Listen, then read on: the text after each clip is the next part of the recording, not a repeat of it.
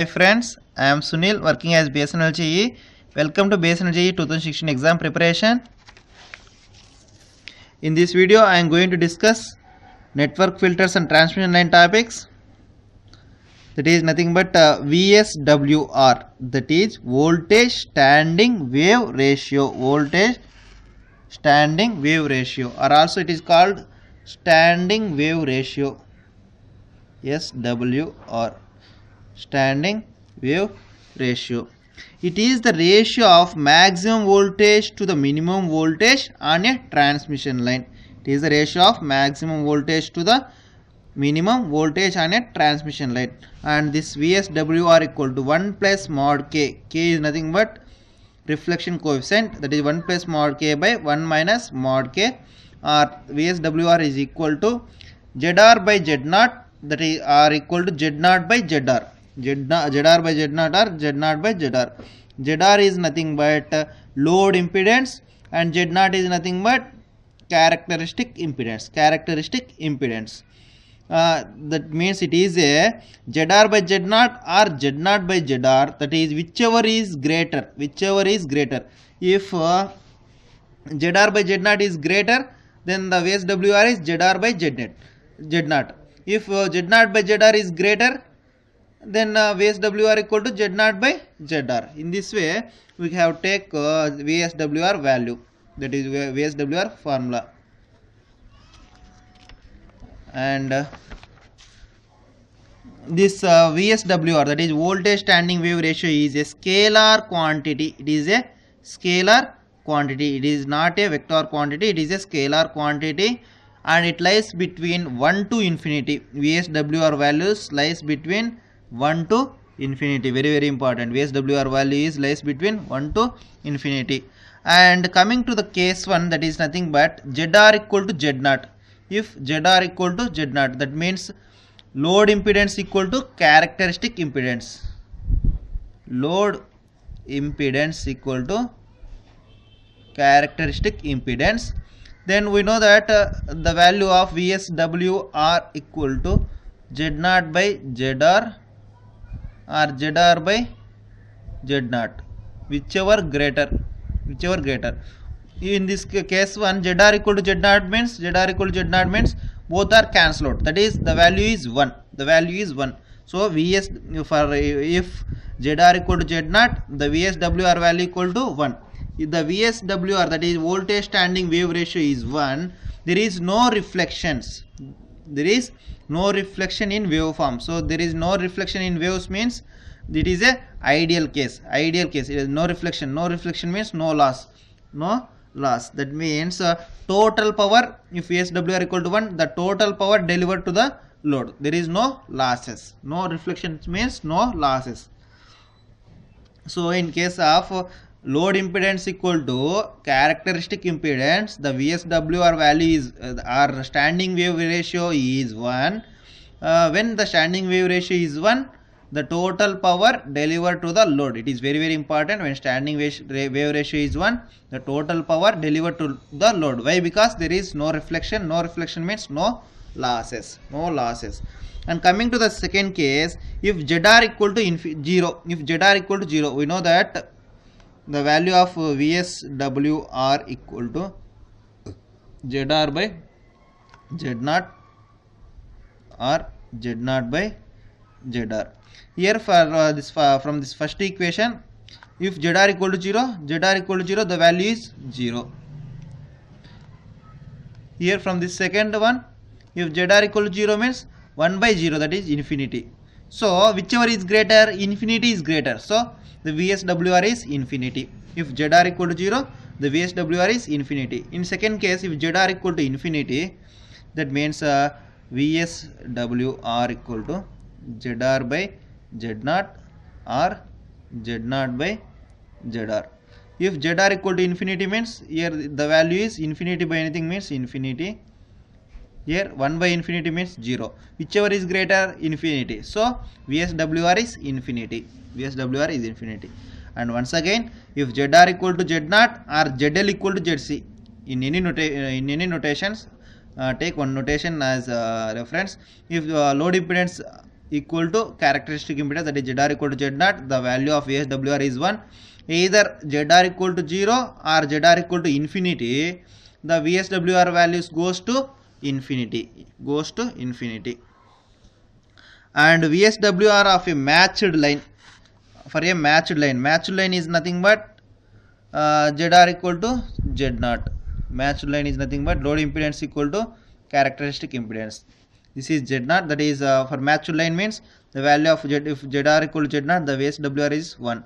So value is 1. That is nothing but in case of dBs, it is a 0 dB. And the reflection coefficient of mod K equal to VSWR minus 1 by VSWR plus 1. Very important. The value of the coefficient of reflection K equal to VSWR minus 1 by VSWR plus 1. And some problems, some formulas.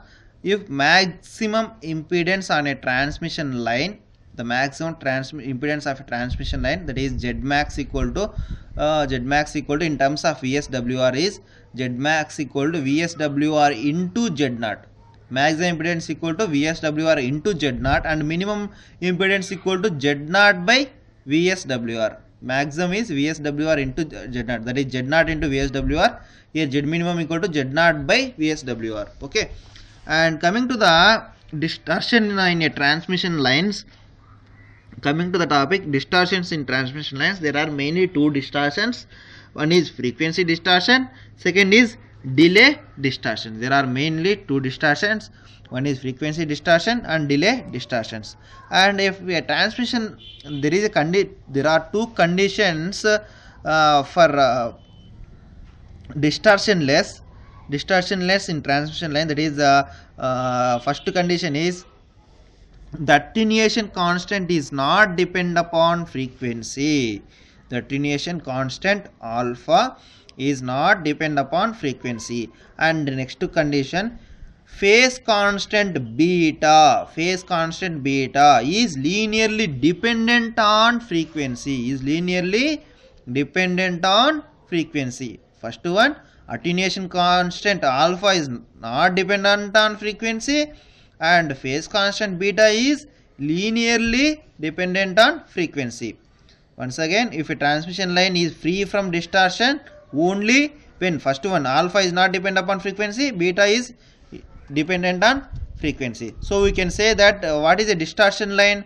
Distortion line is a one for which the attenuation constant is not dependent and the phase constant is dependent on frequency. Then the line is called distortionless line or free from distortion. That is distortionless line. Okay. And next one, distortionless line. Distortionless line. Okay. Please correct it who have notes. Distortionless line. Okay. The distortionless line is one in which the attenuation constant is frequency independent, that is it does not dependent on frequency, while phase constant is linearly dependent on frequency. The condition for this distortionless line equal to R by L equal to G by C. R are nothing but LG equal to RC. And characteristic impedance for this distortionless line Z0 or ZC, Z0 equal to root of L by C. And for this distortionless line, constant alpha, that is nothing but attenuation constant alpha equal to root of RG. R and G both are independent of frequency. So alpha value, there is here no frequency term. So alpha value, that is an attenuation constant, does not dependent on frequency. And beta, phase constant, beta equal to omega into root LC. That means omega, it depends upon frequency. So that is the phase constant beta value dependent on frequency. Okay. These are the distortionless line. Just please correct this distortionless line. Okay. Please correct who have already notes. Okay. And what is a distortionless line?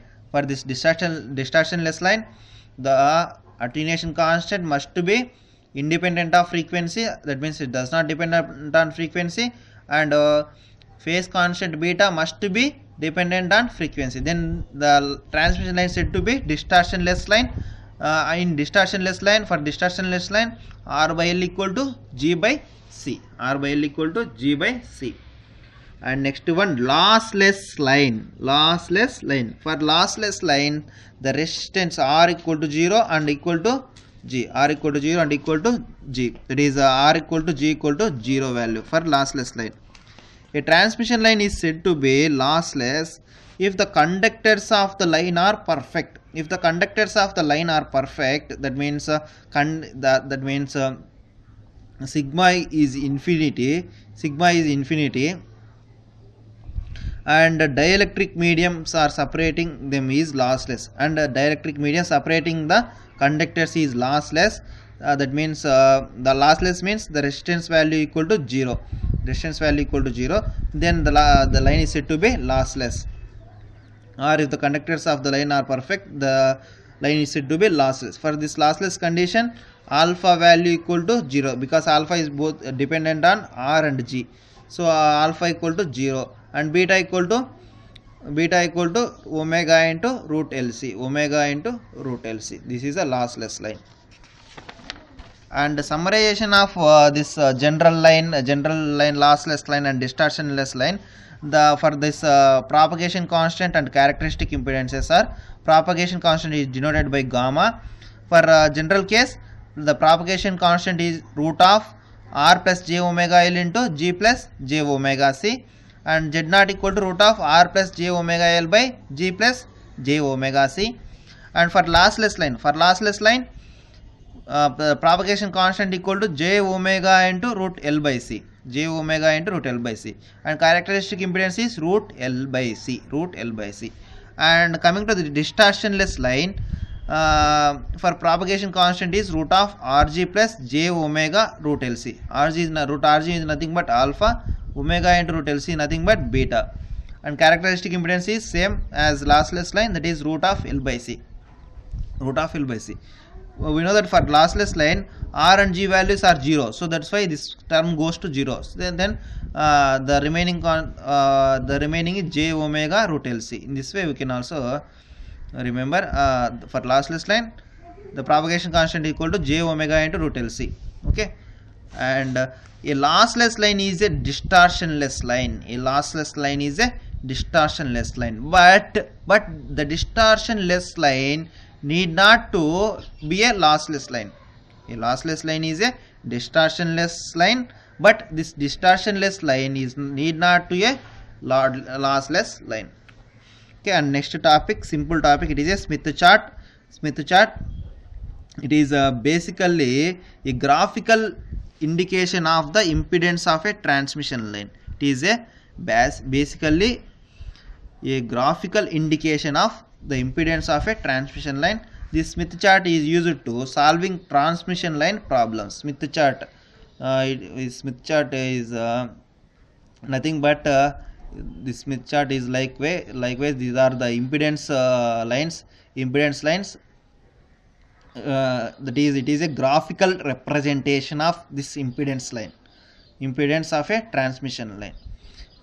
So Smith chart is basically a graphical indication of impedance of a transmission line. It is used to solving the transmission line problems. Okay, thank you friends. In the next video I will discuss remaining topics of network filters and transmission lines. Okay, all the best.